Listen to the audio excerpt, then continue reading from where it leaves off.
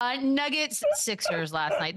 This was a fun one to watch. It was the battle of the big dudes, Jokic versus Embiid.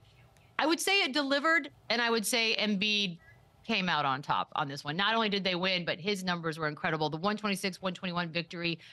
Embiid, Maxey, and Tobias Harris combined for 90 of their points, and Embiid himself had 41, 7, and 10.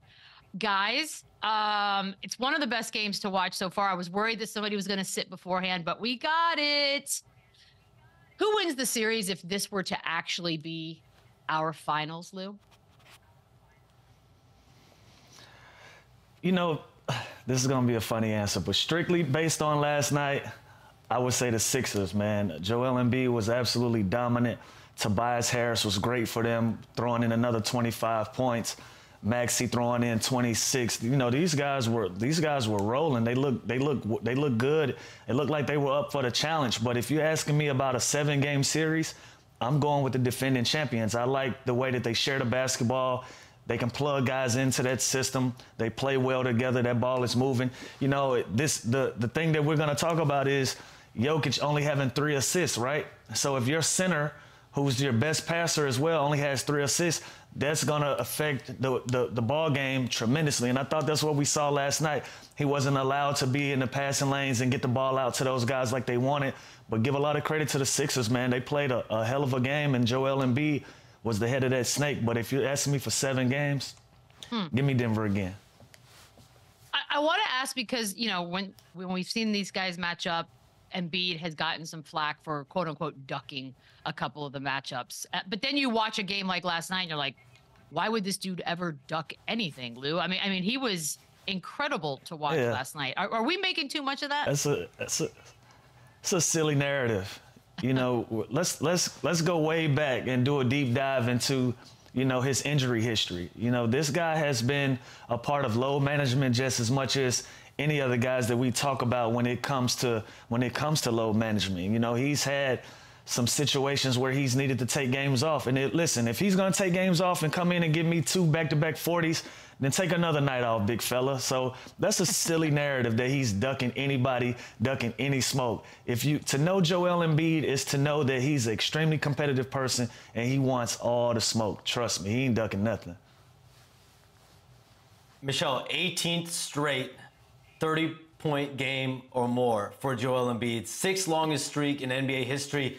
He has been absolutely dominant, and every single game that goes by, it's like, it's so easy. I think Kevin Durant tweeted the other day, like, it took him 3 quarters to score 40 points the other night. It's just, what he's doing right now is super impressive, and he's only building upon what he did last year. He won MVP last year, and you have to give the Sixers a lot of credit. They're well-balanced. Tyrese Maxey last night, 25 points. Tobias Harris, 24 points. And this team has a wide range of scoring ability. You have Marcus Morris playing at a good level. Kelly Oubre chipped in with 11 points. And we know Embiid's the dominant force, but around him, he's got guys playing at a high level too. Tyrese Maxey should be an all-star this year. And when I talked to people around that Sixers organization last night, getting a sense of, like, what is Joel Embiid's mindset, you know, during that game? Is he talking trash about Jokic? Is he, like, what is his frame of mind? They say, honestly, he's quiet, he's focused, and his biggest things are pointers he has to make. Like, if he wants a guy cutting to the basket, if he wants more pick and rolls, if he wants the team to make adjustments, he's going to speak about that. But other than that, he's focused on the game. And I think Joel Embiid is just maturing year after year after year. Tyrese Maxey told me when he came in as a rookie, Joel Embiid wouldn't even speak. And now Joel Embiid, his leadership and what he brings to the table as a professional, as a leader, I think it means a lot to that organization. The idea that he wasn't even speaking is funny. There was a moment last night after the game, right after the game, with Jokic and Embiid talking to each other, covering their mouths, the whole 9. And then he was asked about it afterwards. He said, Embiid did, that he was telling Jokic, you know, you're the best player in the league, defending champs, yada, yada. And then, of course, they cut to Shaq, and he's like, I don't know about that. So, Lou, I ask you, who is the most dominant big man in the league? You gotta put that down the middle 50-50. Their impacts are completely different. You know, Joel Embiid is a score-first guy. I feel like Jokic is a pass-first guy that can also score, you know, and so they give you two completely different dynamics. If I got the first pick at the park and both of those guys are there, I can close my eyes and pick one. You know, it's really that close to me. How they impact the game, the way that they impact their teams, it's completely different, but it's dominant. Both are dominant at the same time. So I can't call it. Joel Embiid is in a league of his own right now with the streak that he's on, but we've also seen the same type of production from Jokic as well. And so I honestly can't call it. I like both of these guys. Normally, I would give you a hard time, but I actually think this is the right answer on this one. It's too tough. They're tied. Maybe this is negative. I don't know, but he does lead the league. Joel Embiid does as far as free throw attempts. I think he's averaging like 12. He had 15 last night, and opposing coaches aren't always pleased with that. Lou, are they right? No, tell guys stop fouling. Tell guys stop hacking. Because, you know, in my career, I was a high free throw guy. I would pump fake, get guys in the air, or if your hand is out, I'm swinging through, and I'm creating that contact because by the time I come into the game, 9 times out of 10, our team is already in the bonus. And Joel Embiid, he's learned that part of the game. Get you 2 easy free throws, take the pressure off your offense, go back down the court and set up, you know. And he's, like we said, we talk about his dominance. This guy can face up at the 3-point line. You have to respect him shooting a 3. So he can get you with a head fake at the top of the key. Put the ball on the floor. A lot of fives not used to a 5 putting the ball on the floor. That's when you get in foul trouble, when you start using your hands.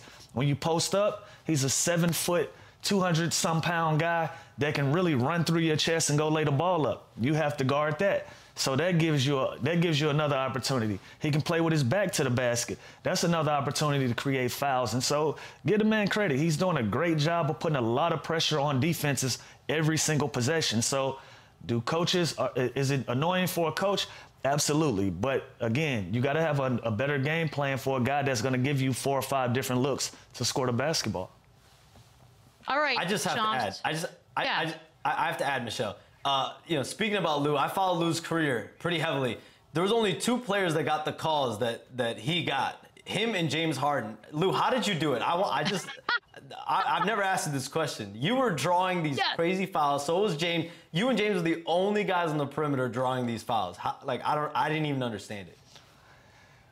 Yeah, because I think James and we were going into a lot of situations during games where we were just strictly looking for free throws. Like I said, if I'm coming off the bench and the first time I'm getting in a game and it's with 3 or 4 minutes left in that first quarter, the best thing that I can do to get myself going is to get a couple free throws before we start. So as soon as I grab the ball, I'm looking at what you're doing, whether your hand is out, whether you're a little jumpy or whatever. So I'm giving you a pump fake. If you go ahead and jump, I'm going to lean in. If your hand is out, I'm swinging through and I'm going to get two easy free throws.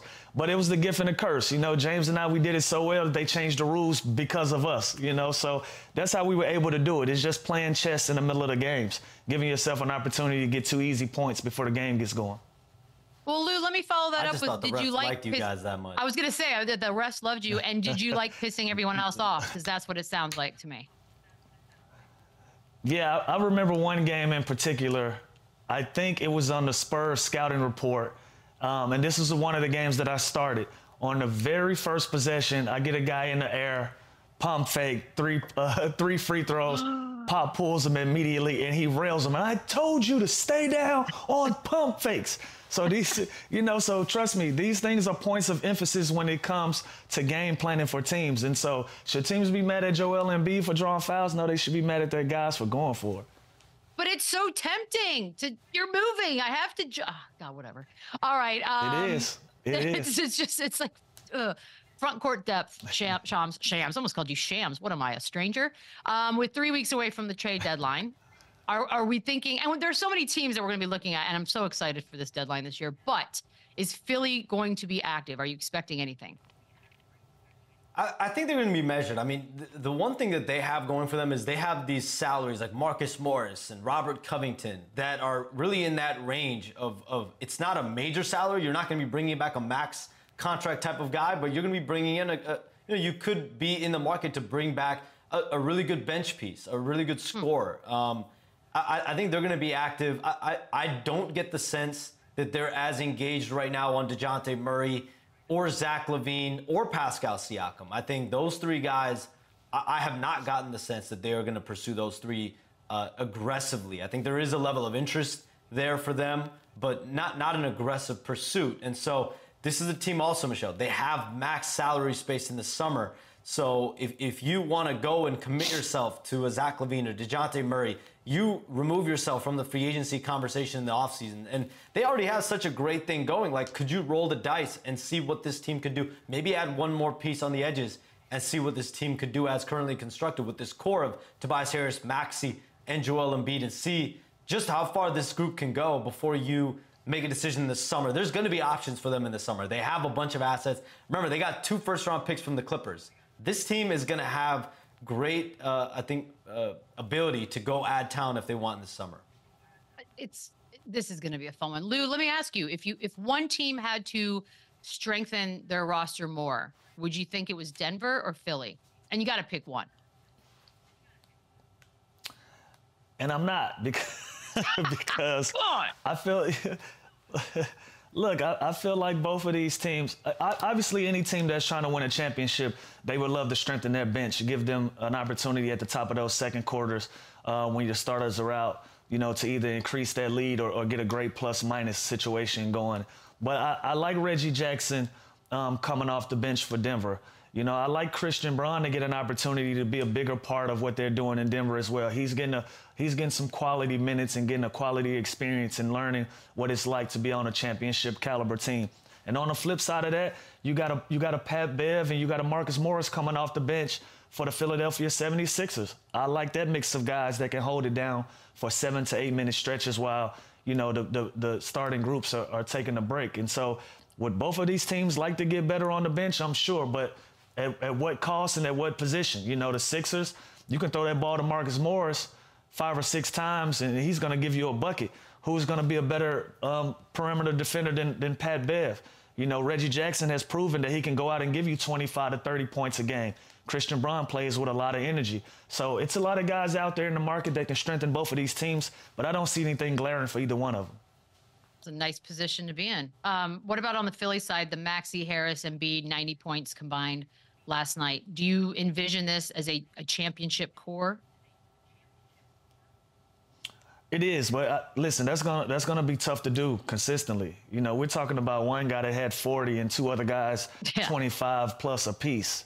That's just gonna be tough to keep up with, especially in playoffs. Somebody's gonna get taken away. Somebody is gonna get absolutely wiped out of this series, and the fans are gonna go crazy. He's not playing well because they don't understand the tactics that comes with the playoffs. In order for a team to beat you in a 7-game series, something has to be sacrificed, and you got to be willing to give up something. And so to expect these guys to play at such a high clip is unrealistic, but if they can pull it off, they're going to give themselves a real opportunity to be a championship contending team.